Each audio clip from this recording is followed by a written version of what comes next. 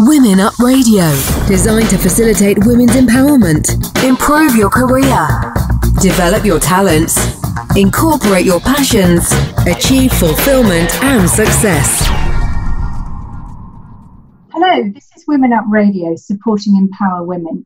And today we're talking about empowerment and what it is without mind-body health and what specialized kinesiology can do for women.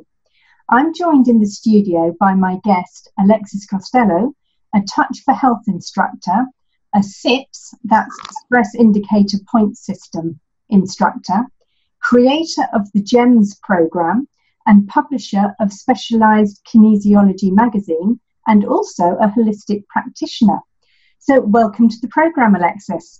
Well, thank you so much for having me. I am really excited to talk to people more about kinesiology because this is sort of what I do. So I'm glad to get this opportunity this morning. Lovely, thank you. Alexis, start by telling me about your work and particularly about specialized kinesiology and SIPS and GEMS. What inspired you to make this your vocation? Well, to start with, you need to understand what specialized kinesiology is. So kinesiology itself, the word means the study of motion. And kinesiology is taught in a lot of universities around the world as something that people do for sports. So you're looking at muscles and how do muscles function, and maybe somebody who's a runner has an injury. So how much stress can we put on this muscle? How is that interacting with another muscle?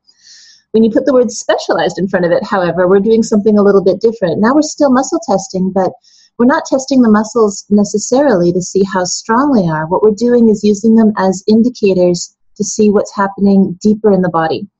So we're starting to look at energetic imbalances, where there's stress in the body. It's a really interesting way of using the muscles as a biofeedback mechanism. Yeah. So I feel like I need to put the differentiation out there because the word kinesiology means different things in different places, but what we do is specialized kinesiology and muscle response testing. When I got into working in natural health, it was really interesting because my family had already done muscle testing right from when I was little. Really? And yeah, my grandmother had actually worked with a chiropractor who had studied under George Goodhart, one of the guys I will talk to you about later when you ask about history of kinesiology. And he had taught her how to muscle test, and she had taught my mother. Therefore, it was just a normal thing when I was younger. You know, if you got a cold, you would get muscle tested to see what vitamins you needed in order to make yourself feel better. If you just felt a little bit icky, somebody would check to see what was going on in your body and what it is that you could do, whether you needed a food or a supplement or just to have some tea and a good rest. And so this was sort of my normal growing up. Yeah. I realized later that that's not normal, but at the time it was normal. And so when I grew up and moved away from home, I ended up getting a job in a health food store, kind of bluffing my way into the position because I already knew enough about what vitamins did what from watching my mom and my grandmother for years. Yeah. And then when I started working there, I just fell in love with it. I loved it so much. And so I started taking courses in herbology and iridology with anatomy and physiology components. And then from there started studying aromatherapy. And then, once you do aromatherapy, you have to learn how to do massage because you need a way of putting oils on people. So you start doing massage. And it's absolutely fascinating because I love anything that's natural medicine, alternative medicine, things like that. Because, in fact, my mother, if she was alive today, would be, oh God, how old would she be?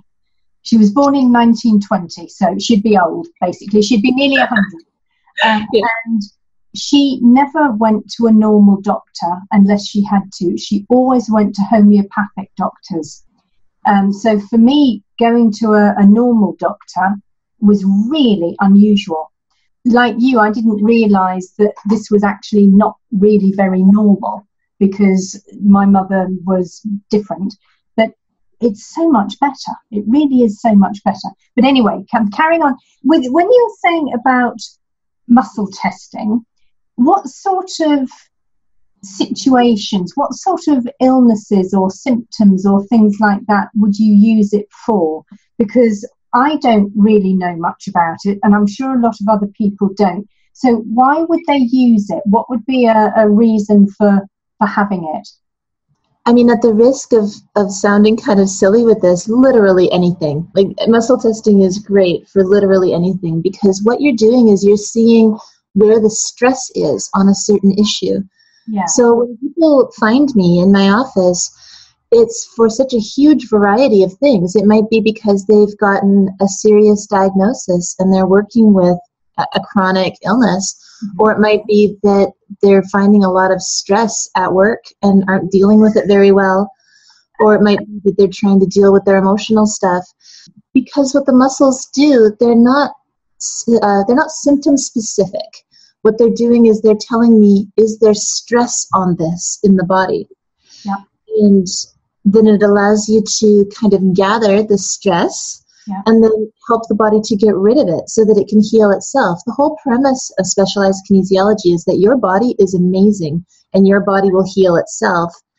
All it needs is for maybe a little less stress and a little more information in order to do so. Okay, so what's the origin? How did it start? What's the origin of specialized kinesiology? It really came out of the work of a few chiropractors in the late 60s and early 70s who started noticing correlations between specific physiological complaints and areas of muscle weakness, and then areas of subluxation in the spine. Yeah. So they began noticing that, for instance, people who were having complaints in these muscles and in the stomach might have a certain vertebrae that was consistently out of alignment. And so they started kind of charting this a little bit and noticing those connections. And then researching the Chinese meridian system that you would access traditionally through acupuncture or acupressure. Yes.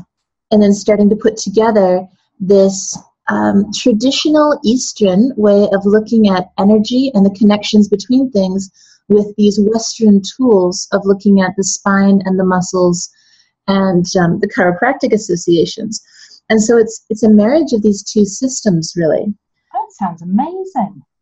Yeah, it's great, because what you can do when you're working with the muscles is then see whether or not the energy or the chi is moving properly through the meridian just by checking the response of the muscle. And then there's different techniques that would help to integrate that muscle response so that now the energy, is moving properly the way that it's supposed to. Yeah. So there were these two chiropractors that were really spearheading this movement. One was Dr. George Goodhart and the other was Dr. John Thie. And in the early 70s, they had a little bit of a split in that Goodhart was wanting to continue working more with chiropractors and therapists. And so from that was born what we call applied kinesiology. Yes. And then John Thie was more interested in creating a system for lay people. So he had this vision that, on every street, in every family, there would be somebody who would be able to work with these muscles and be able to help the people around them. And he created Touch for Health.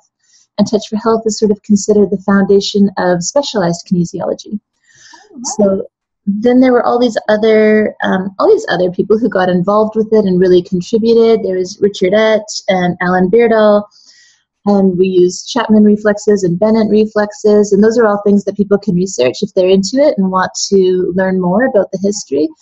But really, we ended up with these two really fascinating systems of kinesiology. And the specialized kinesiology branch is the one that most of us in Canada kind of draw from, because it's the one that doesn't require you to have that sort of hands-on training as a doctor, right? As a doctor of chiropractic or something like that first. Okay. It sounds absolutely fascinating. So, and you've created your own program called GEMS. So tell us about that. What does that do specially, and how did that come into being? GEMS is my baby. So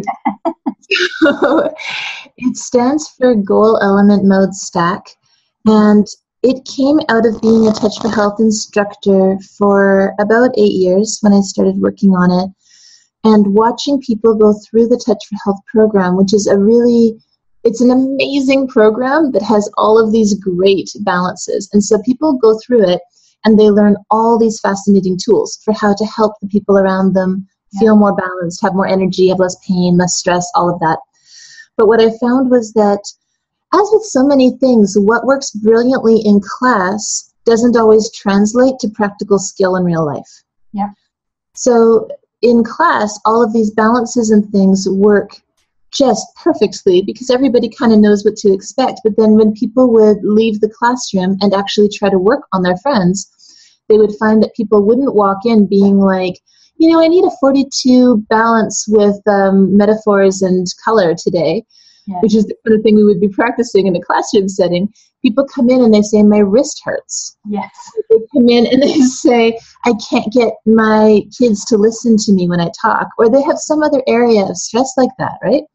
Yeah. And so how do you take these things that are in these wonderful little boxes and actually translate them to work with the people who are walking into your office? So that was part of it, was just being able to help people to, I call it unpack the boxes. Yes. Like, when I'm teaching you Touch for Health, I have to give you these things in all these boxes because when you're learning them, they need to be set up that way. They're set up that way for a reason. But then once you get home, you need to unpack the boxes in order to actually be able to use everything effectively. Yeah. So that was part of it. The other part of it is that GEMS actually has two components. The first part I call GEMS Flow, which is working with a flow chart and scan sheets to help you make your Touch for Health practice more efficient. Yeah. The other part of it is actually a business training. It's really out of the idea that holistic practitioners can be really bad at business. Yes. So we are generous, caring, intuitive people who do not do marketing or bookkeeping, those kinds of skills.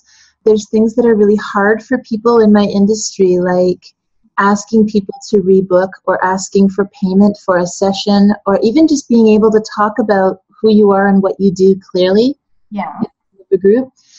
And so the second day is really set up to help with that and to help empower the people who are taking the class so that they feel really confident in moving forward with this as a career.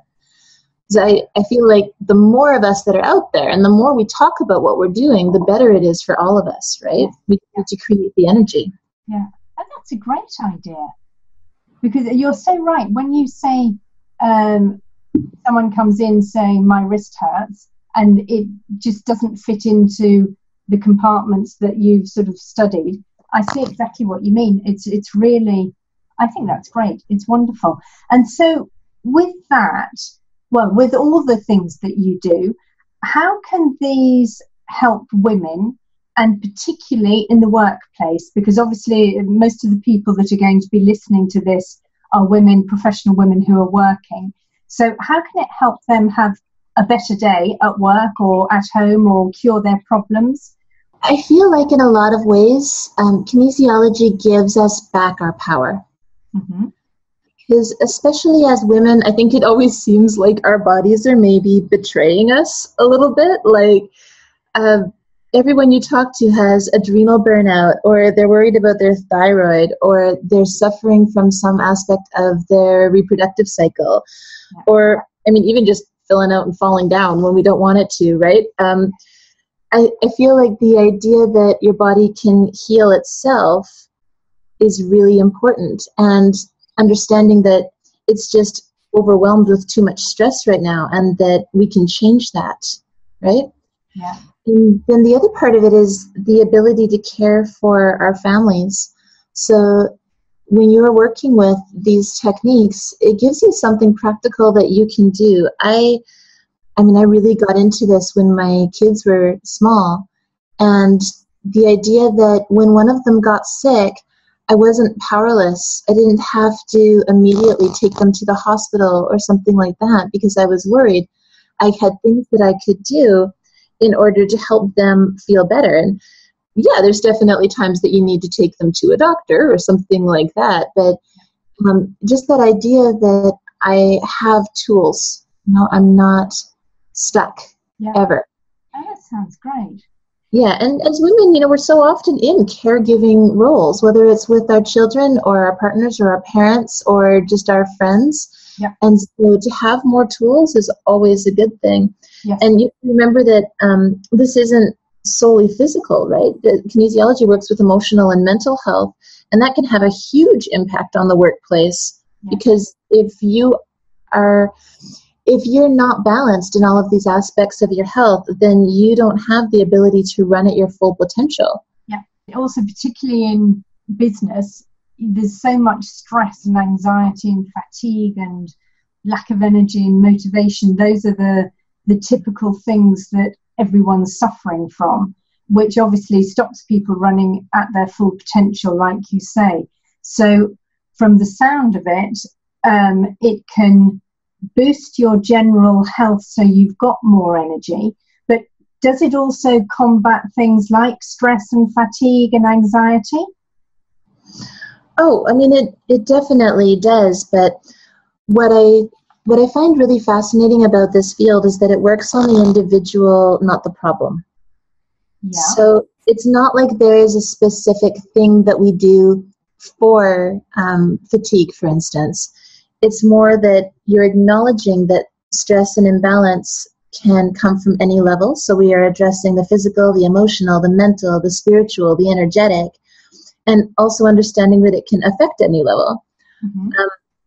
For example, something like anxiety might have a nutritional root. You might have a deficiency that's creating a lack of neurotransmitters that are needed for the brain to be perfectly in balance. Or it might be that you have a food sensitivity that's gone undiagnosed that's causing that feeling of anxiety. Or it might be caused by some childhood trauma, or it might be caused by a musculoskeletal imbalance that's creating problems for the nervous system. So those are all possible causes for somebody's anxiety, and no pill is going to work for all of those causes. Yeah. So what kinesiology does is it helps you to find the stress, whatever that stress might be, right? It could be any of those things, and then get rid of that stress so the body can establish the balance. So it's about you and how you're feeling right now, not about working with a specific condition. And it's really important for me to kind of underline that, because in a lot of countries in the world, working with a specific condition would be a legal problem for us, right? That's if I start saying, "Oh, I can treat your anxiety," that's me practicing medicine without a license. That's a bad thing. But if it like looking at where is there an imbalance in your body that might be creating this stress, and then helping you to create balance out of that. Now we're doing something. Yeah. And what about the impact on physical health? I mean, if we feel fit physically, it's got a great beneficial effect on our mindset and our emotions. So can you use kinesiology or specialized kinesiology to improve physically in general? I mean, almost like with acupuncture, where it's preventive rather than curative. Would you say that that's the type of situation it would be good for? I mean, really, it works with the physical body. It just depends on what the person is needing, right? Yeah.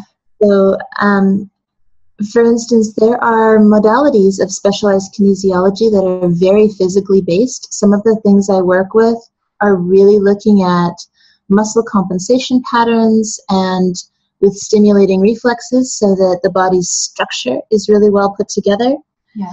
But I mean, really, you can't be your best. You cannot reach your full potential if you don't feel well physically, right? Yeah. Because you need to be clear-headed and have energy in order to feel powerful or to feel passionate. Yes. Like those are not passive feelings, right? They require huge energy. So if all your vital energy is going into just maintaining your health from day to day because you're dealing with constant physical pain or inflammation or some degenerative condition, then you really can't be vibrant and empowered. So getting the physical body into alignment is extremely important. And some modalities of natural health or holistic health, I feel like they almost downplay the physical body because it's all energy, right? So they want to just talk about energy, but the way that that energy is manifested, the physical vehicle for that energy on earth is through the body. So you need for it to work properly and to be the conduit. Yeah, I so agree. I think I'm going to take out this part of the interview and do a separate recording and send that to all of my clients. I think it is so important, starting with what you eat, literally the fuel that you put into your body, because your mind needs that, your body needs that, and until they're all working well, like a well-oiled machine, you can't be your best. So you can't do your best at anything. Well, for me, it's all got to be done together, and it starts with the body. Your mind can't be better, you can't be stronger. It all comes down to the body. So I'm going to cut this out and I'm going to send it to all my clients. Excellent. I don't know if you've ever heard of Sam Gracie. He wrote a bunch of books. He was really known for creating Greens Plus. He talks a lot about alkaline diets and that sort of thing. Yeah. And I was at a training seminar with him once, and we went out for dinner. And so I'm sitting next to him while we're having dinner. And he was like, remember that everything you eat, every cell in your body requires certain things in order to rebuild itself and in order to function. Yeah. So you literally are what you eat. And we hear people say that, but we don't always think about it. Yeah.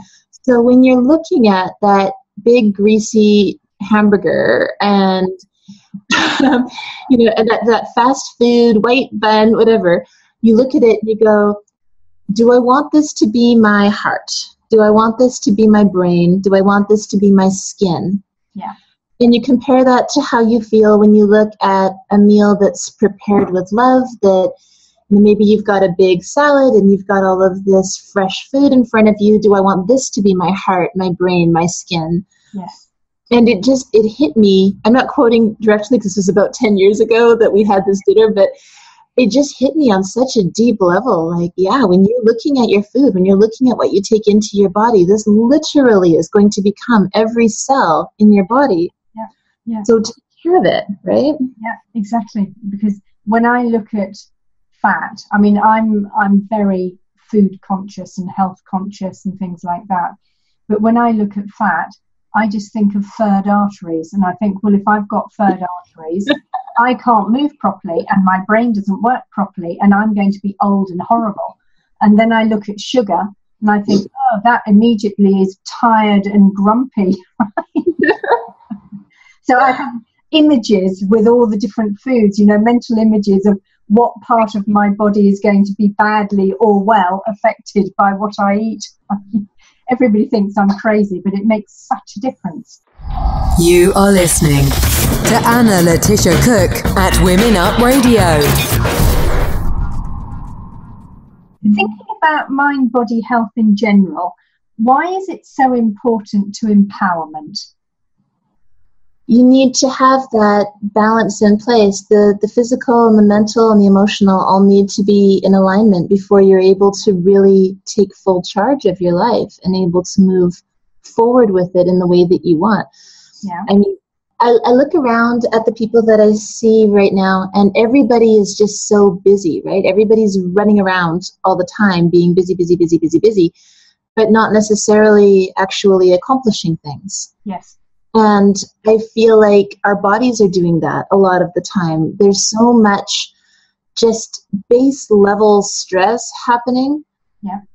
That they're busy all the time. They're busy, and they don't have a chance to actually summon up the deep energy that you need in order to move forward properly in your life with full force and with full dedication. Yeah.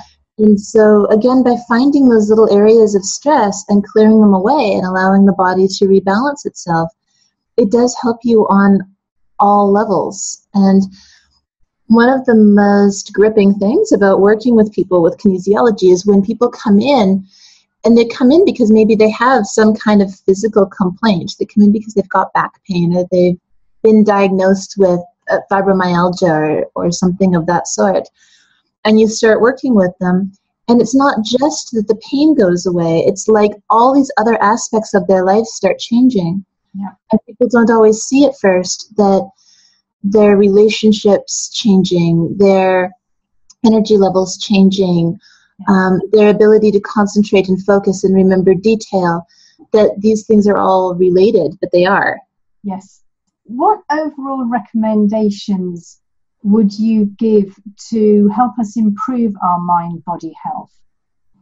Well, I don't want to bore you with basics because you guys all know. I mean, everybody knows things like you should eat well and drink lots of water and get some sleep, right? Yeah. I think that the thing that would be different is you need to understand what stress really is. Stress is anything that creates a burden for your cells. And when the burden is greater than the energy that they have available to them, they will start to break down. Yeah. So if you understand that you have a specific threshold for stress, but that's all kinds of stress, then it changes the way you do things. So we tend to think of stress as being things like, I've got a big deadline for work and I need to get all this stuff done before Friday.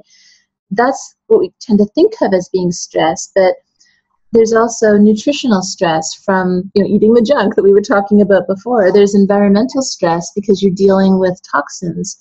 Yeah. Or you might be fighting viruses and bacteria that you aren't aware of consciously because they're in the air all the time. And those things all contribute to the amount of total stress that your cells are dealing with.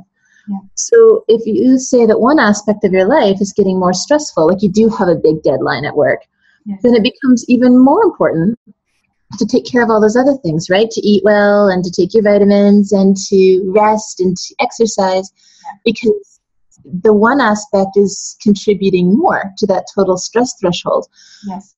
I feel like what we tend to do is almost like, how people don't break their diet by having like one little treat. It's like, well, I'm off the wagon anyway, so I may as well eat the entire box of cookies, right? People tend to do that with their stress as well. It's like, oh, well, this one thing is out of control right now, so we're just going to take this week off. We'll just, give ourselves free rein for all of that in this period of time. And really, it needs to be the opposite. So that would be one thing that I would say is really important for people. Yeah. Another thing is that I have a channel on YouTube, and if you look on there, there's a few little videos. Like there's one, for instance, that my son made for me where I am a Minecraft character. Yeah. And it's me going through the muscle movements that you would do in a Touch for Health muscle dance. And so it's just activating specific muscles that correlate with energetic meridians in the body. Yeah. And just activating them in a sequence helps to move that energy so that you get this little balance. Or there's another little video of me on there tracing the meridians. So you can see all of the energy pathways and how they work. Or there's another one that I could suggest. I believe it's just called Switch On, Zip Up, Tune In, or something like that. And they're just little things that you can do, again, mostly from the Touch for Health world, that help to sort of center the brain and the body and get the energy flowing. And any of these videos, it would take you less than 5 minutes in the morning to run through it.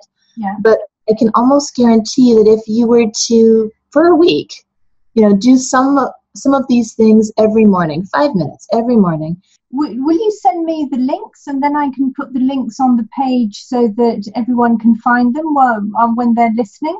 Yeah, I can email them to you. Yeah, perfect, and I'll add them to the page. And what I normally suggest for people is do a little self-assessment, right? Before you do one of these activities, just check in with yourself and think, on a scale of 1 to 10, where is my energy at right now? On a scale of 1 to 10, where is my pain or discomfort level at right now? What's my stress level at right now? And then just see if after doing this quick little activity, what's happened. You might find it's not a miracle thing. It's not going to go away, but you'll probably find that your energy has gone up by a couple points, and any stress you're feeling in your body's gone down by a couple points. Yeah. And sometimes that's all it takes to give you the boost that you're going to need to get you through your day, right? Yeah, exactly. No, that's so true, because when you're really, really stressed or upset or worried or whatever, sometimes just turning it down a tiny bit, it's enough to take the edge off and make you feel better. So, they sound great. I will have to do your videos myself. It sounds a very good tip. So, and any last tips? Are there any other actions that you can suggest for finding energy and inspiration, things like that? Anything else you want to leave us with? Find a specialized kinesiologist in your area and go talk to them. Good idea. Very good idea.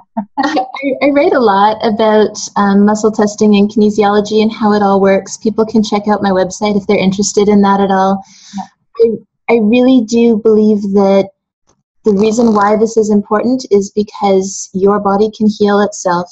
Yes. And if you can just get rid of the stress and have the information, then you can fix anything. I've heard amazing, amazing stories from people over the years. So I'd say, look into it. And if it's something that speaks to you, and if you have questions or anything, then get in touch, right? And you can ask me, or you can look around. Most countries have a national association. Yes. For your listeners in the UK, your association is called the Kinesiology Federation, and it's run by really amazing people. Yeah. So, you can find your local association, and usually they will have a directory of some sort that can show you practitioners in your area. Yes. And contacting them doesn't mean, you're stuck signing up for a bunch of sessions. It might be as simple as just talking to them and seeing whether you connect with this person and whether they have something that would help you. Yeah. And you've been to several different countries, haven't you, with workshops and things like that.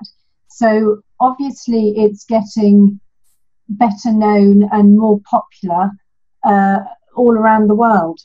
I mean, have you been in a lot of countries? I know you're doing North America, Canada, Latin America, and I think you said Europe as well? Well, I'm on the board for the International Association of Specialized Kinesiologists. Yeah. So we do a big conference every couple of years, and we do a big meeting every year with basically all the national associations. So the association from the UK, from Canada, from different countries. So I've been to a lot of different places with that group. We've had meetings in Denmark and in the Netherlands, and in April I was just in Italy for that conference. Yeah. And it's amazing to meet other practitioners from all over the world. I leave here to go speak at the Touch for Health conference in the States and to do a little more teaching there. And then in April I actually get to go to Moscow and teach in Russia for the first time. So wonderful. And also you publish a magazine. So where can people find your magazine? It's just an online magazine because it is designed to connect this ridiculously specific niche market of people around the world. You can find it on the website gemskinesiology.com. Yeah. And if you send me that link as well, and I'll put that on the page with the interview as well. I will. That'd be great, because I think if people can find more information and they can find where they can go, I think it'd be wonderful for them. It sounds so helpful, really, really helpful. The magazine I just started doing last year. I'm actually going to be publishing the